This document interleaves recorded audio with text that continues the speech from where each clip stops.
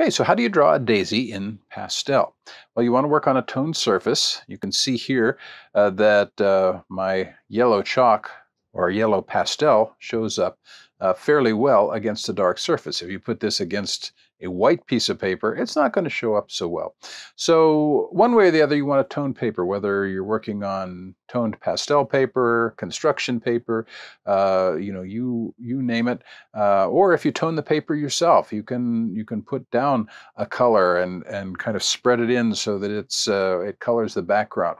However you want to get a color that is not pure white. Okay, so what am I going to do next? Well, I'm going to come in here and erase my lettering.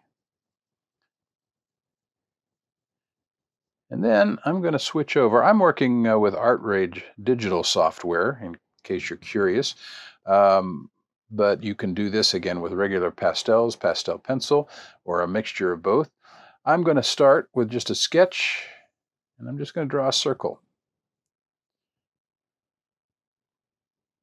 And then I'm going to draw another circle inside the circle. And I'm going to try to get it as close to centered as I can. It doesn't have to be absolutely perfect. I'm not going to measure it or anything.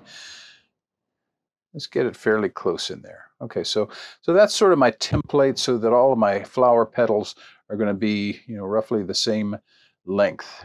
Okay, now I'm going to go to a different layer. If I were doing this with physical medium, I would just do the sketch part very, very lightly so that it really doesn't show up when I do my drawing. Okay, I'm going to start with sort of an orange, and I'm going to go to my pastel tool and just do a nice little circle here. Okay, that's the first step. This would be my underpainting. Okay, now the next thing I'm going to do is I'm going to switch and start drawing the petals, and I'm going to draw with an off-white. I'm not going to go with pure white right now because I'm going to use that more for highlighting. So I'm going to draw my first petal just like this. I'm not trying to perfectly reproduce that photograph. I just am using it as a reference, an idea.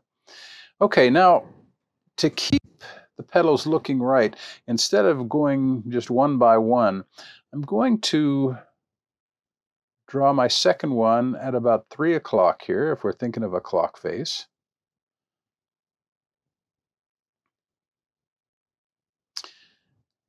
And I'm going to draw another one at about 6 o'clock.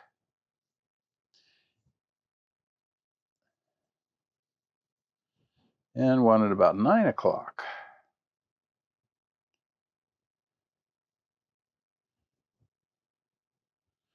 Okay, and then I'm going to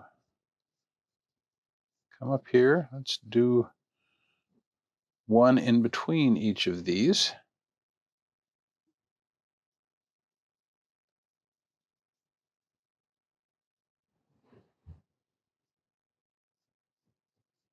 I'm drawing quick and loose. I'm not trying to, again, perfectly reproduce that photograph. I just want that to give me an idea where to work from so I can create my own daisy.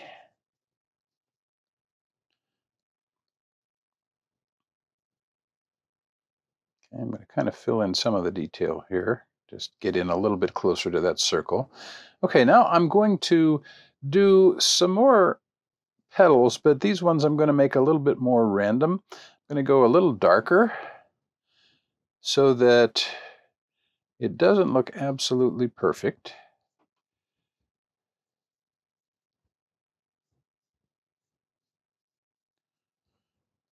And I'm going to throw some in here just kind of randomly. Well, they're not really random because I'm going in between those other ones, but I am going to throw some more random ones in here in just a minute.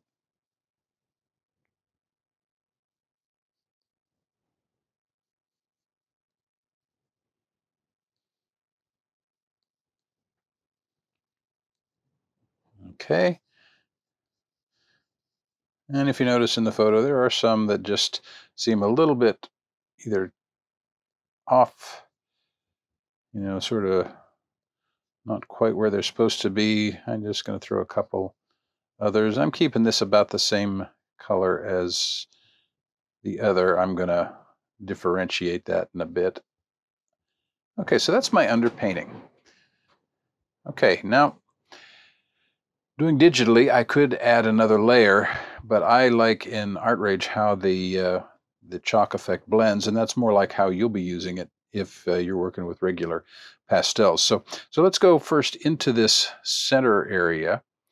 Now, if you are working with chalk, you may, because it's really tight, you may end up having to break off a little bit of your chalk or your pastel so you can fit it in there. If the stick's too big, it might not work real well. Notice in the picture, our light is coming from kind of up here. So I'm going to do that.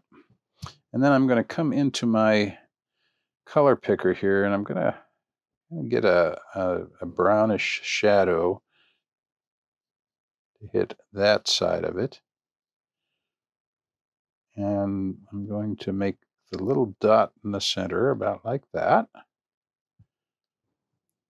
And then kind of just add a little variety to the color there, so it's not just a flat color. I'm not really trying to blend here. Okay, so now let's go to the petals. How am I going to do the petals? Okay, very quickly, I'm going to make my stick a little bit bigger, a little thicker. I'm coming in with straight white now. Remember, our light is coming from up here, so I'm going to emphasize that.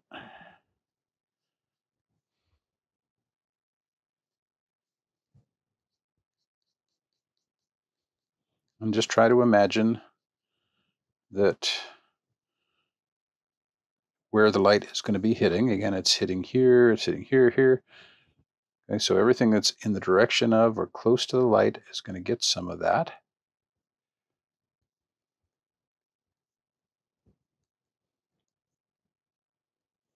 Okay, and now I'm going to come with my lighter. I'm going to shrink down here a little bit. This is where pastel pencils often will come in handy. If you're doing a pastel drawing and you want to add a little finer detail, pastel pencils can be really helpful.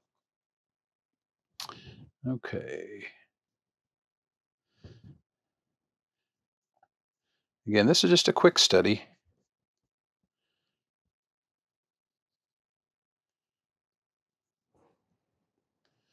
Okay. And if you want to add some shadowing in, you can add a little bit.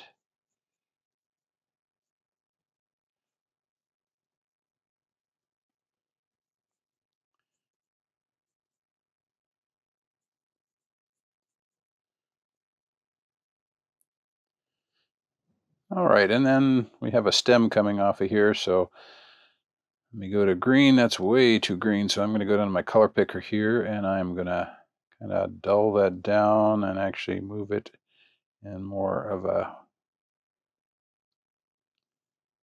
there we go, more of a blue-green direction. I come out from here and just a nice solid stroke down.